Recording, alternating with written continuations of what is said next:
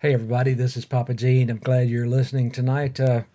I'm going to a new format, I think. I'm not sure it's going to happen or not. We're doing some testing. This is the beta test to try to videotape my podcast and produce a video that is exactly what's going to come out on the podcast. It's new turf for me. I've not done this particular thing before. It may be well received, and it may not. As you can see already, and if you know me in person and you exercise with me in person, I'm a very demonstrative speaker. I talk with my hands. Instead of being mostly Irish, I might be part Italian, and I hope that doesn't sound racist in any kind of way, but I'm a person who talks with his hands. And I did the same thing as a public speaker and a person who taught seminars for many, many years of my life, about 20 years being on a podium somewhere in some town, maybe in Mississippi, maybe in Florida, maybe in Washington State, maybe in California, and sometimes, believe it or not, even at sea on a Navy combatant ship, because I was a facilitator, an educator, and an instructor for the Navy for many years, at least over half of my Navy career of 20 years. So, we're experimenting with lighting, with video, with microphones. I use a studio set headphones because it helps me hear myself. And you're probably thinking, "Oh, come on, Gene, really? Surely you've got to be sick and tired of hearing yourself." Well, no, but I have to make sure the audio quality's there before I put out a videotape or anything like that, and I hope you understand that. During the years we've been doing Pushing 60 Aside podcast, sometimes I'd put a podcast out and people would say, "I couldn't hear you, man. I turned my phone all the way up as high as I could get it, and you still sounded like you were way off in a distant room, talking into a tin can or something like that." And and so we try to get this right before we release audio or video content. And so this is part of that process. And if you're along for the ride, thank you. As you can see, I do not dress up for doing Facebook Live. I do not dress up. Wouldn't it be funny if I showed up here one night wearing a suit and tie? Yeah, y'all wouldn't listen to me because I'm the guy that is here to pump you up and make you lift weights and make you reach and swim and do finger exercises and all that crazy stuff we do together. But we're going to see how this goes. If this works, this could happen two ways. One, I could record these short video segments and just put them straight on my Facebook group, and you could listen to the whole thing there. You may not be interested in doing that. There's no rule that says you have to. If you get enough of me 3 days a week in our classes, that's fine, and I respect that.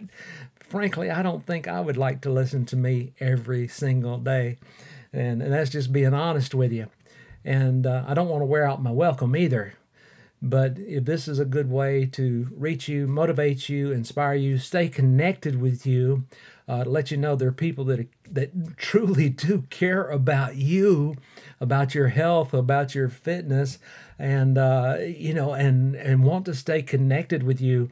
Some of you've had surgeries, some of you've had cancer scares, even in the last 6 months. And, I'm going to track you down. I'm going to ask you, "Hey, how you doing? How you feeling? How's your rehab going? What's up with you?"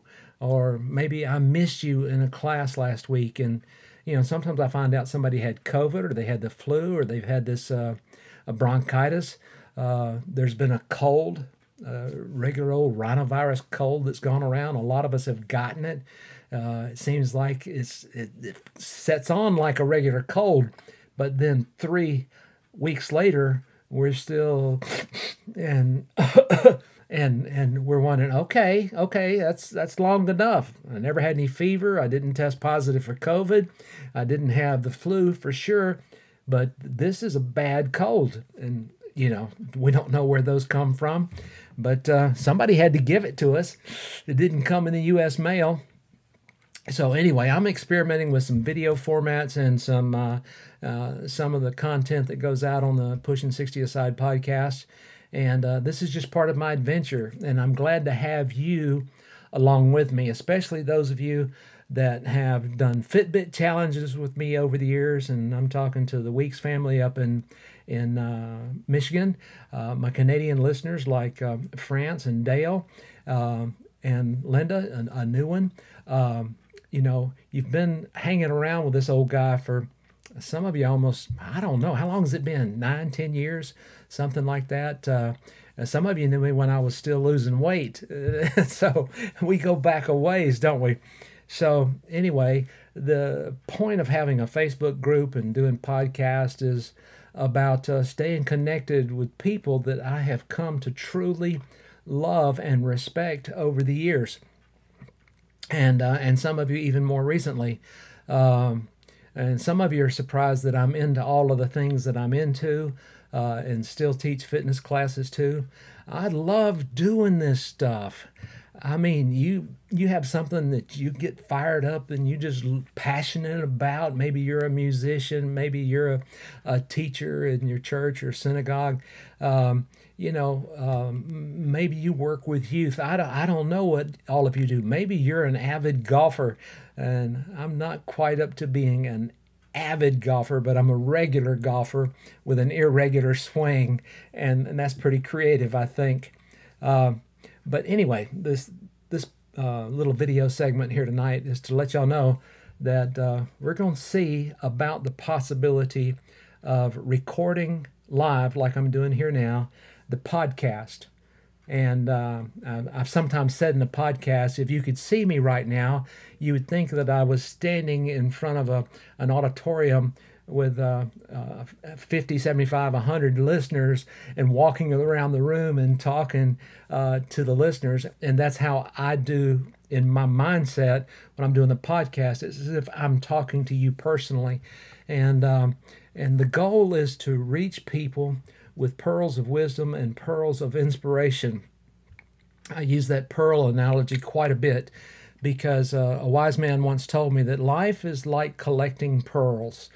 And now I'm not going to be a Barbara Bush wearing 3 strands of pearls around my neck, but suppose that pearls represent tidbits of wisdom. And you find one over here, you find one over there, and you just keep stringing them together throughout the course of your life.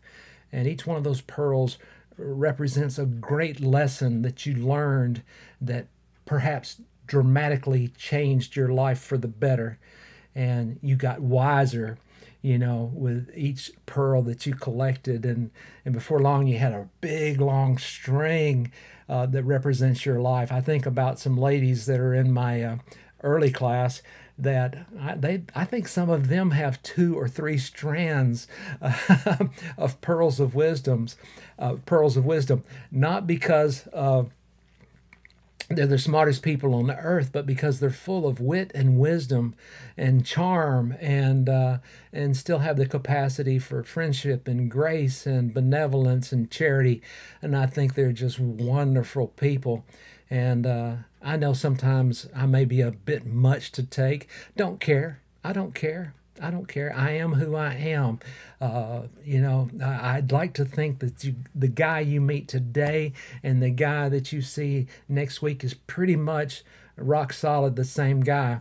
And I love working with seniors, even though I'm technically one myself.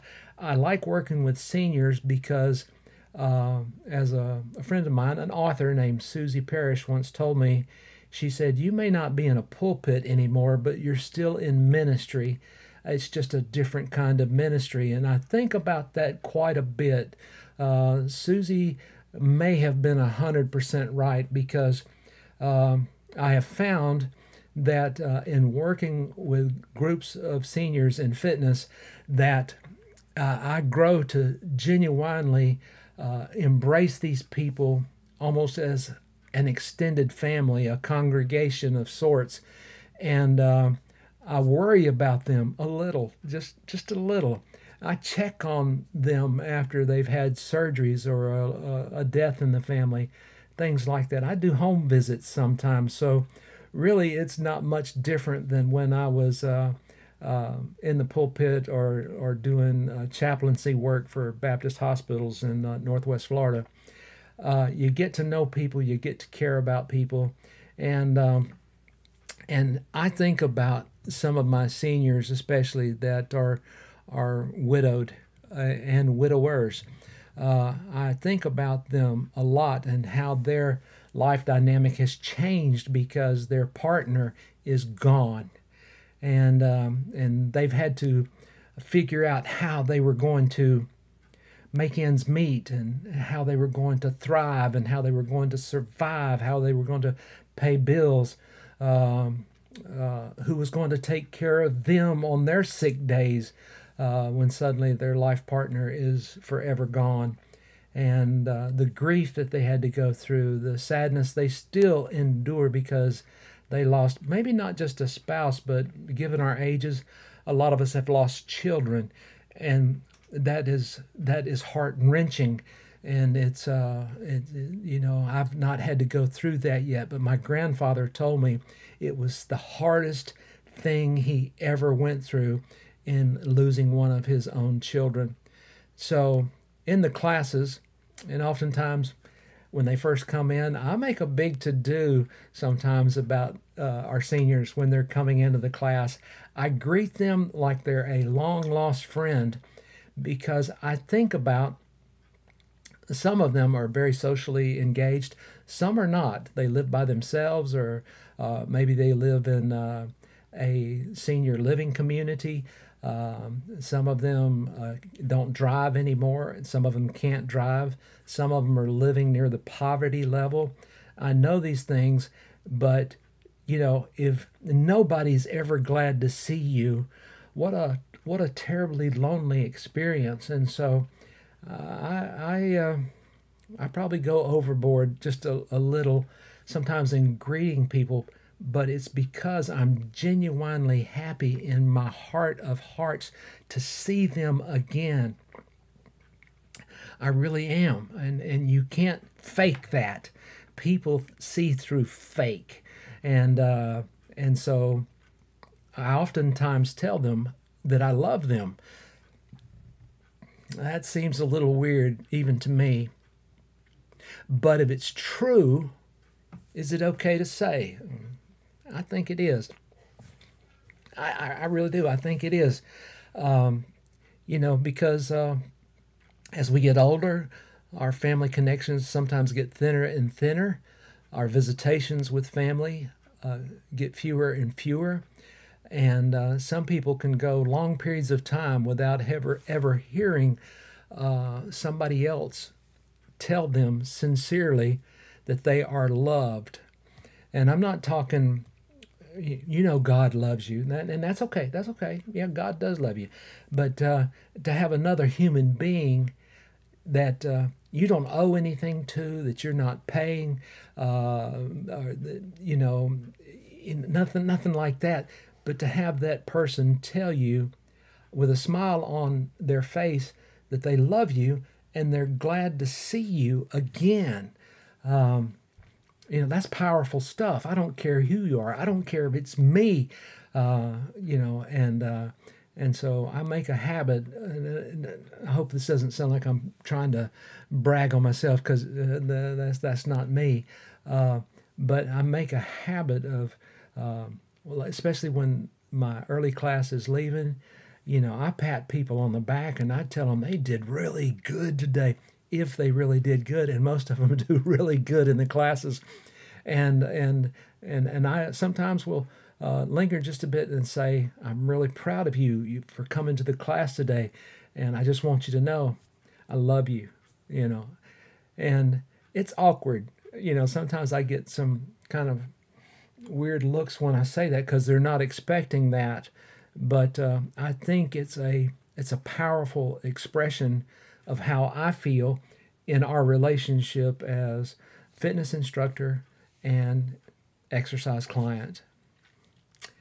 And maybe it's like nothing you've ever heard of, But I know that I've gone to churches before where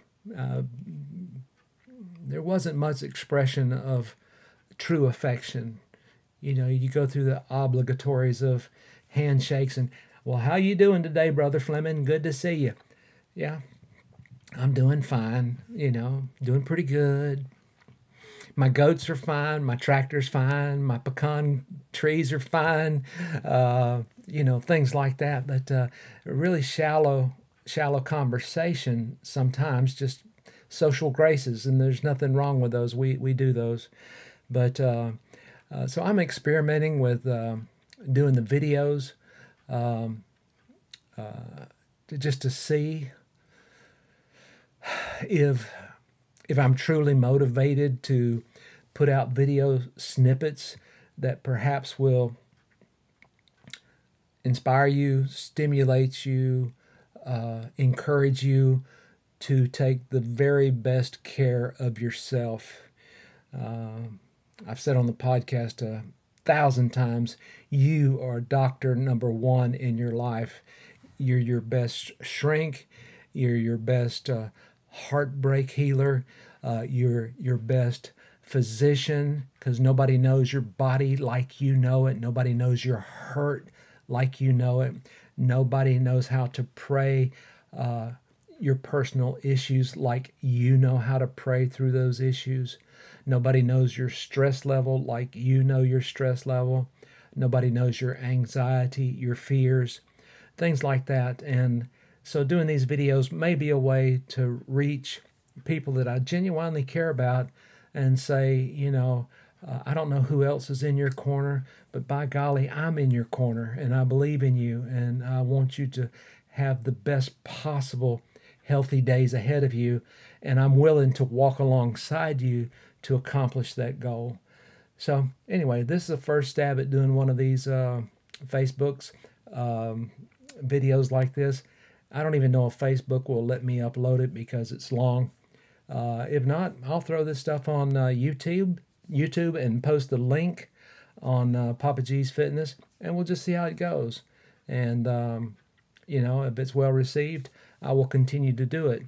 The one thing I don't want to do is waste your time, and I don't want you spending more time online just to kill time and to you know, watch this and watch that and read this and read that and you know, sometimes the phone can lay there in our palm and we get, you know, we're doing this all the time or scrolling up and then if you see me when I'm typing something, it's like tap tap tap tap tap tap tap tap tap, and I spend you know, probably way too much time online myself. It's one thing I'm looking to reduce as I go forward in time, and adding a video component to the podcast and putting that on YouTube. I'm just going to have to see. I'm just going to have to see. One thing I know is if it starts to stress me out, it's gone. You know, it's not worth it. I don't need to make a living doing this. I probably could. Don't want to. Don't need the money necessarily. But I'm not going to get to this age and then just start piling more and more responsibilities and obligations on myself, because anytime you're producing content for social media, it's work. It's work. And sometimes I can record 30 minutes worth of audio for the podcast, and when I play it back through, it's just junk. It's just junk. It doesn't flow well. I stammer and stutter. I get tongue-tied. Sometimes I change accents and I go from what you're hearing now to a South Alabama country boy, and I lapse into that conversation, you know, just like I talked when I was a kid. And I don't talk like that in everyday speech. I don't know where that comes from, but I can laugh at myself, and I think that's an important attribute to have. Being senior only gets harder if we take ourselves too seriously.